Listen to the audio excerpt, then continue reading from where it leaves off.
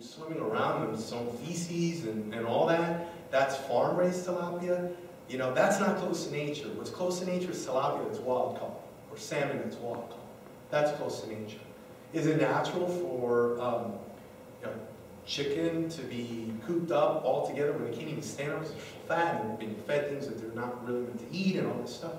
Like in the movie Food Inc., if you haven't watched that, that's a good one to watch. That is not natural. It's not close to nature.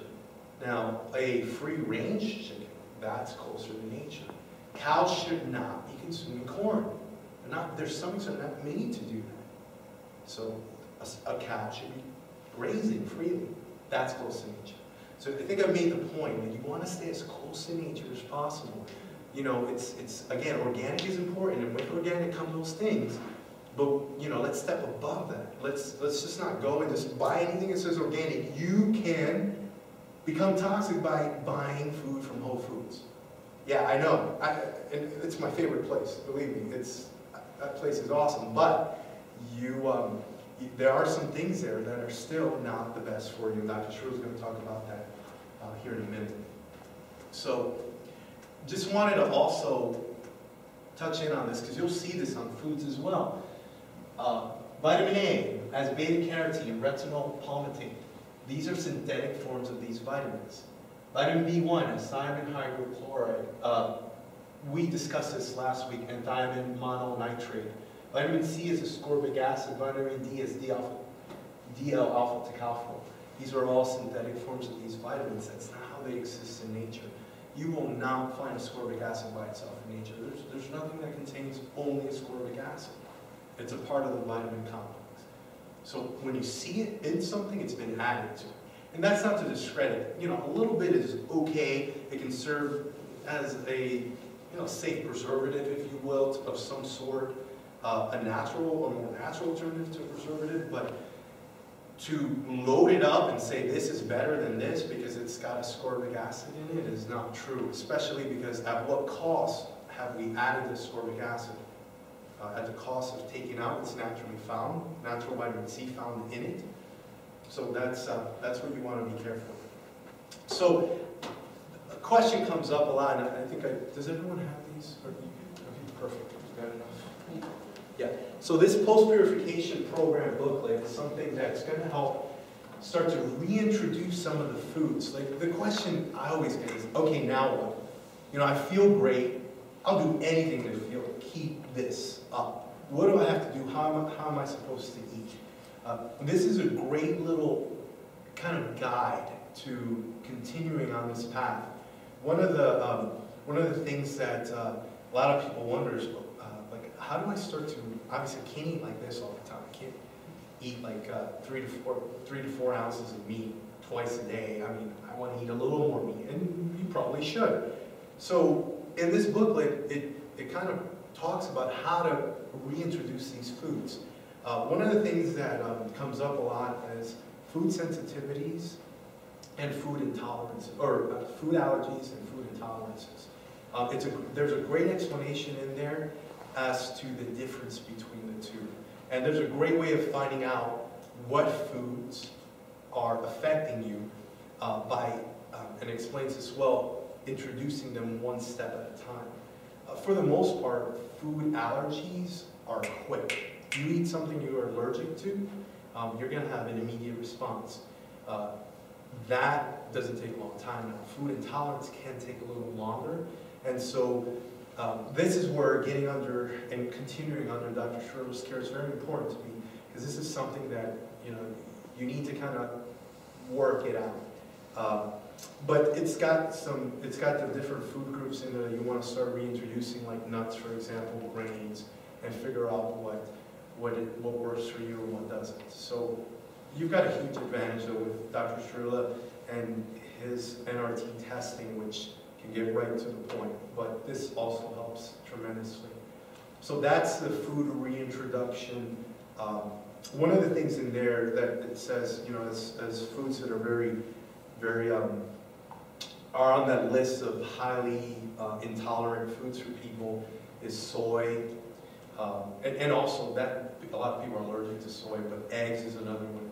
And that's a shame because eggs are so nutritious, but it's, again, we've so adulterated the food supply that now it's so easy, I mean, even for that, something like that, for people to become intolerant to. And like I said, I don't know what I'd do if I couldn't eat eggs in the morning. It's my favorite food.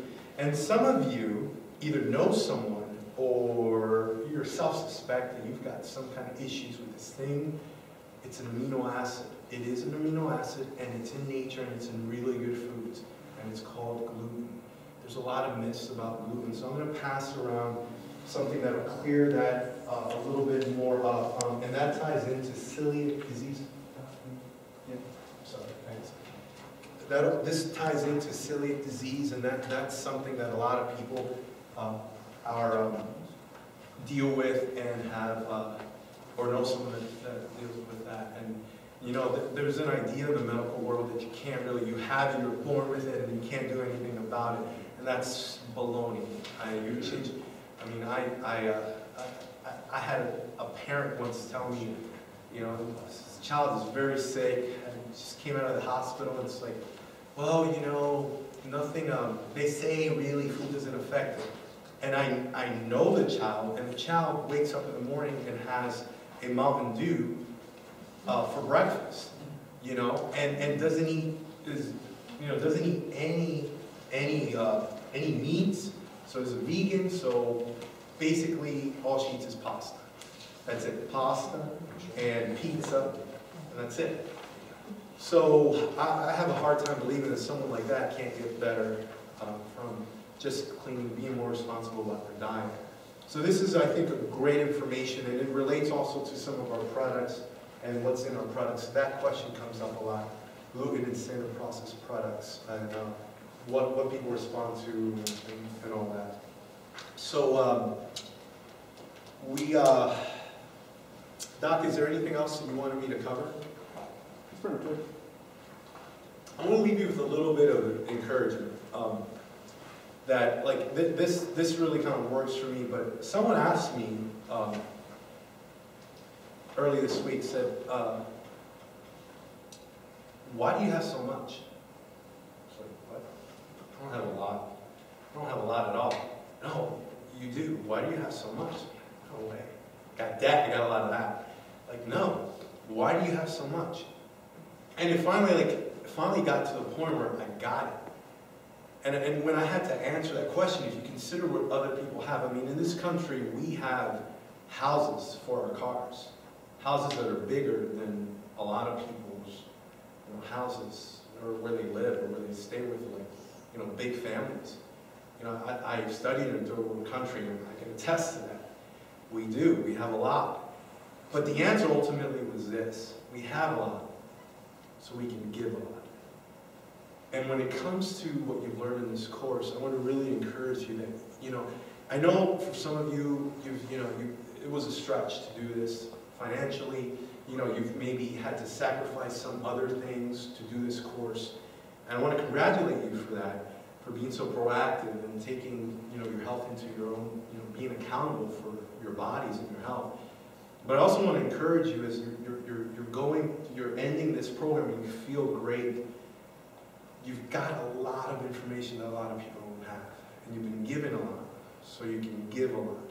So I'd encourage you to pass this information along. You know, this is how we can make an impact in this world. And you know, I used to remember when I'd go out to dinner, people would tell me, Dennis, please don't talk about nutrition. Just don't talk about nutrition, because I would see someone eating something. How can I allow them to eat something and think it's healthy? That's even worse. At least if they know they're eating something bad, that's cool. They know, but not something they think is healthy, like soy and all that. So I want to encourage you, pass this along. Get some people to come see Dr. Sharilla. People are suffering and dying needlessly because of simple things they just don't know. And they deal with so many things. Like, you know, adrenal fatigue is a huge thing. Huge. I mean, that has like so many symptoms all over the place that you would never even suspect that that's the root cause. Liver issues. You know, one thing I didn't mention, that comes up. High fructose corn syrup, one of the things that they found, and this was actually based on a Princeton study, found that high fructose corn syrup causes fatty liver because fructose itself gets converted into, as a sugar, gets converted into fat in the liver. But when the liver's got to do that a lot, it stores the fat within the organ. And you have, and what do you see fatty livers in? Alcoholics, right? But people were eating a lot of sugar, same thing, and they also linked it to cardiovascular disease. So, you know, this is the kind of information that other people need to know about. We need to pass this along and get people educated on this. And you got a great source here in Dr. Shrilla, and a good educator, and also someone who can guide you through this process.